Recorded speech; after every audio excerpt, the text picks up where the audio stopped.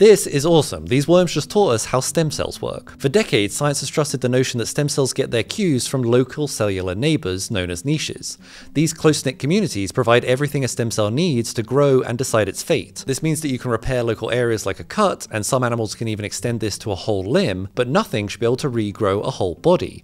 However, these flatworms break those rules. If you chop them up, not only will every piece survive, each one grows back into a fully functioning worm, with a brain, gut, and everything in between.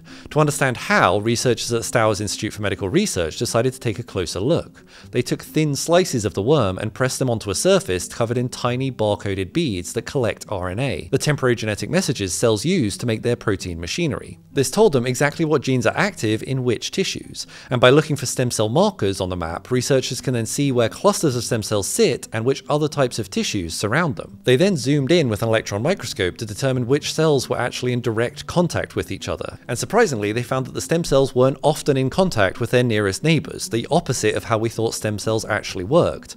To find out which cells they were communicating with, the team selectively switched off specific cell types within the worm, causing them to vanish. Then they observed which worms lost the ability to regenerate. They found that when they shut down key intestinal genes and cells, the entire regeneration process fell apart. That means that somehow the intestines are sending long-range signals throughout a body-wide network that coordinates how the whole regeneration process works. But it also makes us ask the question, how do they regenerate if only a head remains? Earlier studies found that in these worms, major damage to the body triggers the regeneration of the gut and signaling processes almost automatically and regardless of where the damage occurred. We didn't really know why this was, but these recent findings indicate it's likely because the intestines act like an internal HQ for the whole stem cell regeneration process.